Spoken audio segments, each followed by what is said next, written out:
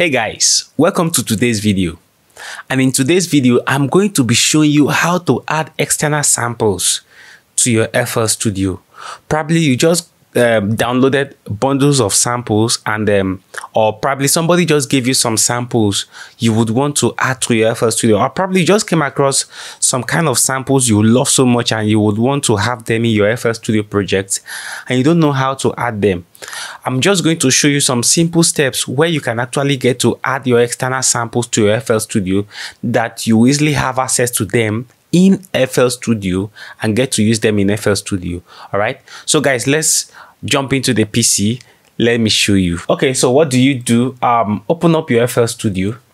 So just ensure you open up your FL Studio, and once your FL Studio opens up, there are different ways to go about this, but I'm just going to show you the simple step. Okay, so just go to options in your FL Studio, okay, and you will see different things like MIDI settings, audio settings, general settings, file settings, theme settings, manage plugins, and all of these. Well, from this to this can actually take you there, but just one step to get there is just to go to file settings. When you get to file settings, you are going to see this place open up, right? And if you look at it here, we have like up to like, let me say 1, 2, 3, 4, 5, 6, 7, 8, 9, 10, 11, 12, 13, 14, 15, 16, 17, 18. I think there is still more down. See guys, all the way down.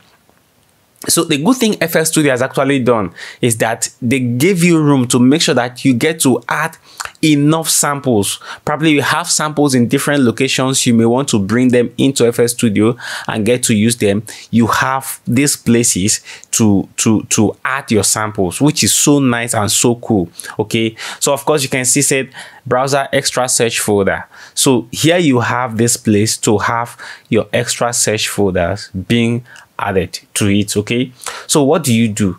First of all, you need to know the location of that sample. One of the things I do is that I have dedicated hard drive for the samples alone. Okay, I have dedicated hard drive. I have my own hard drive and a location in that hard drive where I just get to store my samples. Well, if you have that, that is nice. But if you don't, what you should do is to make sure that you have a defined location where you have that sample folder saved.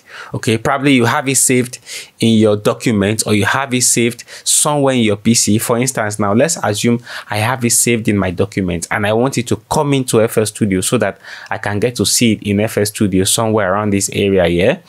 What I would do is that, or what you should do wherever you have it saved, is just look for an empty space here. You click. By the time you click on it, it's going to say change browser directory. Now it's going to open up a window. Now this is taking me straight to my document. Now let's assume what I have or what I want to add is under Studio One or somewhere.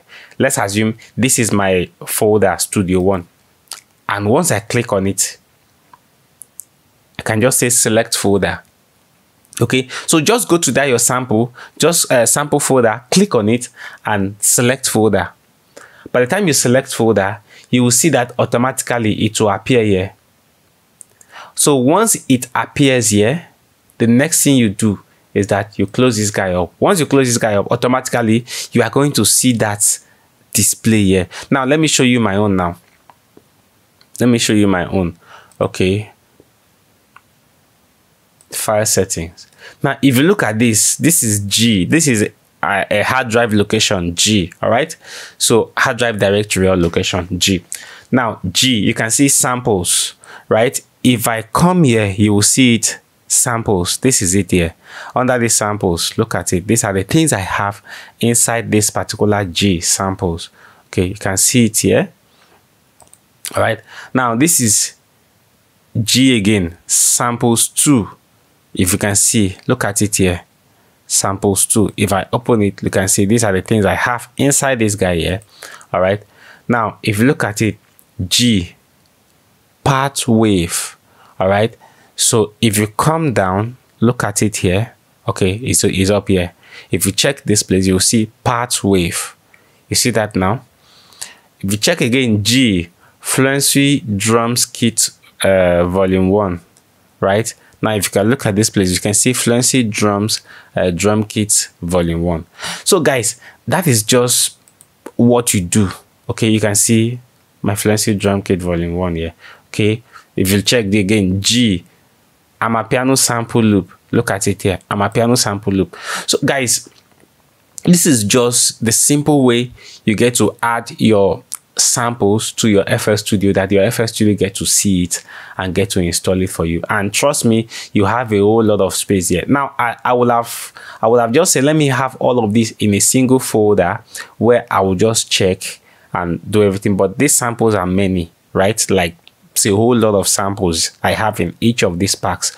So if I have them in a single folder, I will need to like keep going in and in and in through this medium to get to locate them. So I wouldn't want that. So that was why I separated them. But then, well, I don't think you will separate and separate and separate till you fill up all of this place, right? So guys, you have a whole lot of space here to get to add your sample. So guys, that's just it about this video, and it's very simple. It's very simple. All right, I hope this video has been of help to you, and I hope it was useful to you. If this video was useful to you guys, I want you to encourage me by actually liking my videos, subscribing to my channels, also following my pages on Facebook, on Instagram, on TikTok. All right, also share this video with people that this will be of benefit to. All right, don't be selfish, don't keep this for yourself alone.